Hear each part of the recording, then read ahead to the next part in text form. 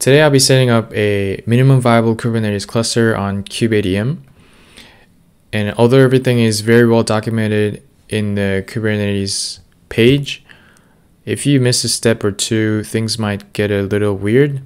So I'll just do a quick run through so that you don't make the same mistakes I did. So you can come down to this page where it says installing kubeadm. And before you begin, make sure you have 2 GB of RAM and 2 CPUs or more. In this demo, I'm using a virtual machine that I started up on Google Cloud, and it's just using E2 standard machine type with Intel x86 CPU, and it's Debian based. But if you're using Mac or Windows or other types of Linux, everything is going to be pretty much the same, so you can still follow along. So if you scroll down this page, it starts with installing a container runtime. And I'll be using Docker. So you first need to install container runtime as well as the corresponding CRI, which stands for container runtime interface, to interface with your chosen container runtime. So this is pretty much like the adapter for your container runtime so that it works with your Kubernetes cluster. But you can click this link right here, and then it gives you a list of container runtimes that you can work with. But in our case, we're going to be using Docker engine. So so we come to this page where it gives you a link to installing Docker engine and also the CRI for Docker. But first, go into this page, and since I'm using Debian, I'm going to click this. And it first starts with uninstalling the old versions, but I can skip that because I'm really starting from scratch. I don't have anything installed on my virtual machine. So we first want to set up the repository, and we're just going to simply just follow this instructions here. So let me just fast forward.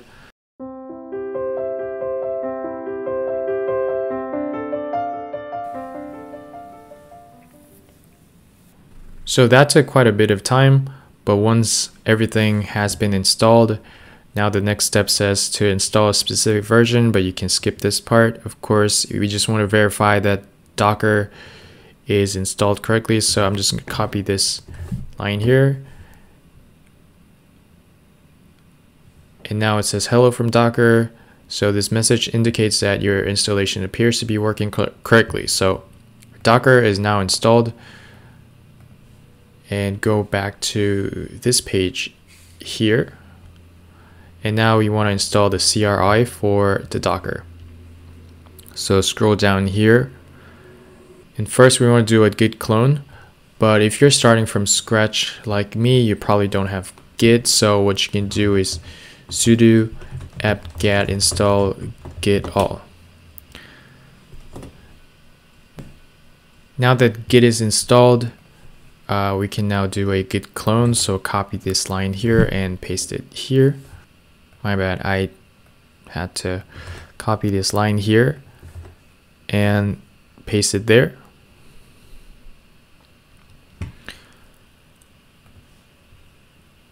So now to build this code, I'm gonna follow these instructions here. But before we proceed, we want to build using the Go language, so we need to install Go.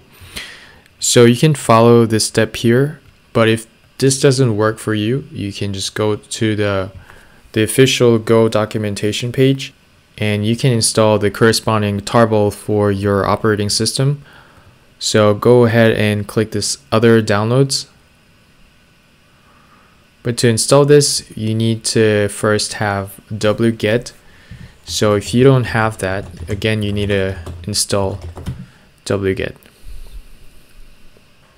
And now that we have wget, you can choose the corresponding tarball. For me, I'll be using this for Linux, AMD 64. For your Intel x86 CPU. So you can just copy the link address, come here and do wget and paste that link there. So once you ls, you can see the tarball is now installed. So go back to this page and go to the main page here.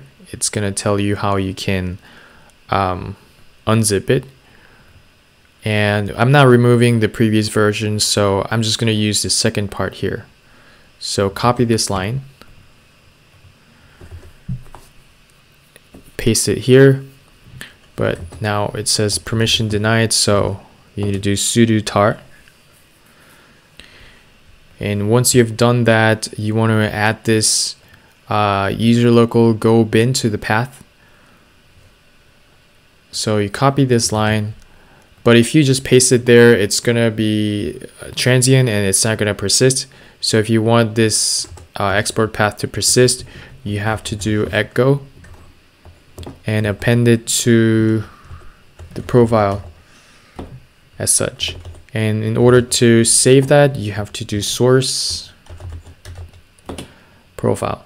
So now when you type Go version, you can see now Go is installed in your machine. So once you've done that, I'm just going to copy line by line from here.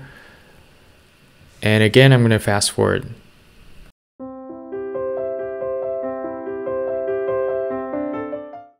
So if you get any permission denied error, of course, you can just add a sudo in front of your command like this.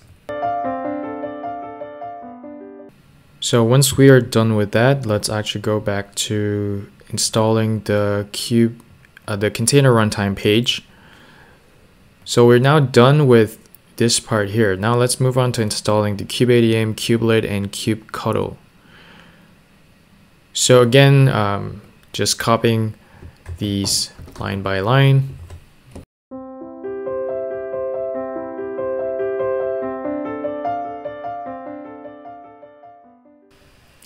So we have now installed everything, and the next step is configuring the cgroup driver.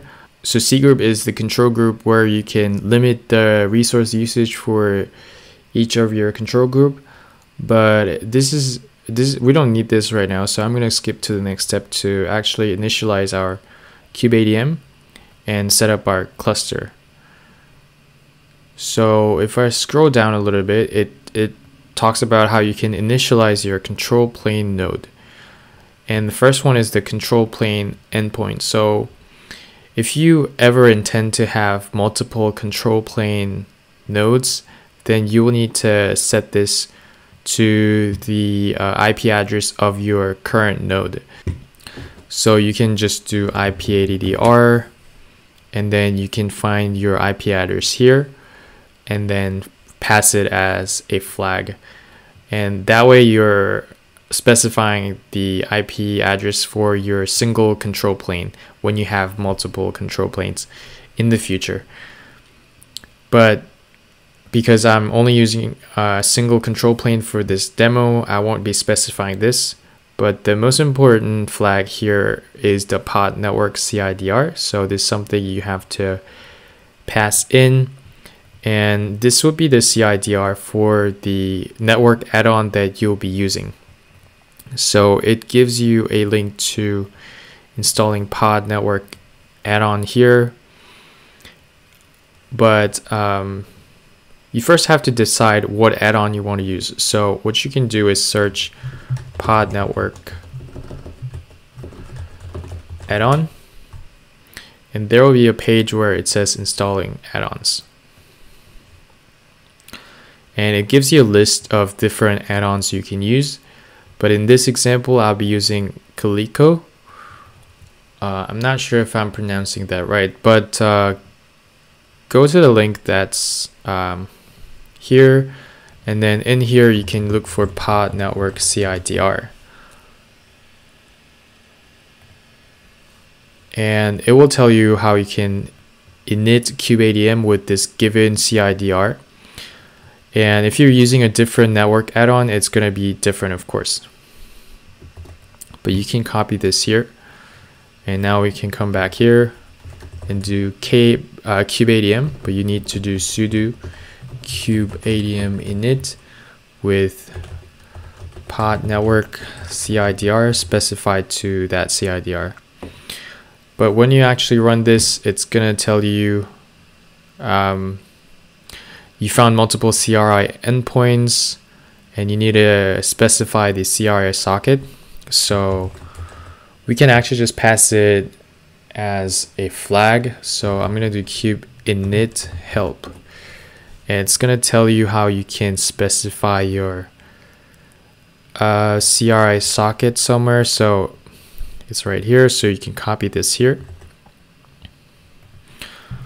So I'm gonna do CRI socket equals to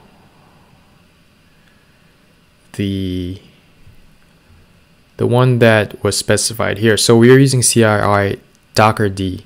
So I'm going to copy this entire thing here and pass it as our CRI socket and let that run.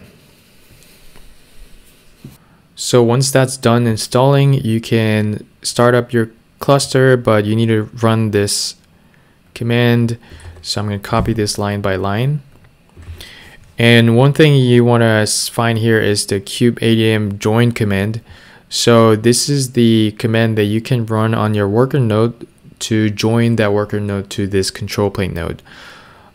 So it's better if you actually copy this line and paste it somewhere. But even if you don't have this, you can actually generate a new token and then join your worker node. But I'll show you that later towards the end. So I'll just copy this line by line.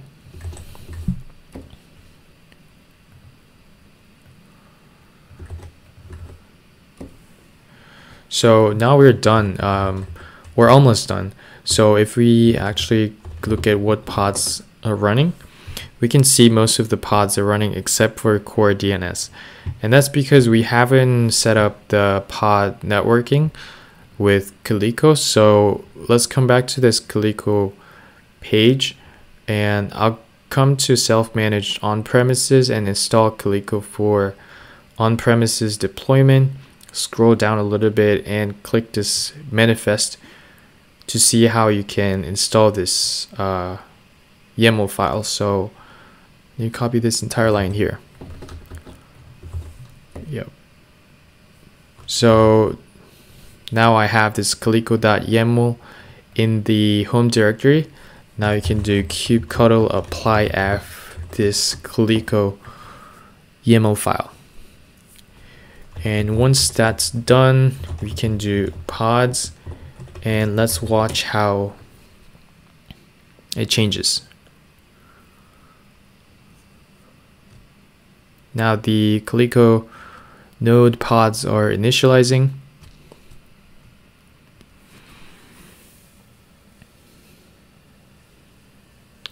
Containers are being created, and now they are all running. So if I get the pods again, now we can see all of them are running. And you can do pretty much the same thing for your worker node. So if you're running your virtual machine, you can create another virtual machine and install your kubeadm, kubectl, and kubelet on your worker node, and use that kubeadm join command to join your worker node to this control plane node. And if you did not copy that kubeadm join command earlier, you can actually I'll leave this link to the Stack Overflow answer here, but it tells you how you can generate a token and then create a join command using your new token. And this expires in 24 hours anyway, so if you create worker node later, you will need this command. So that's pretty much everything you need to set up your Kubernetes cluster. Thank you all for watching.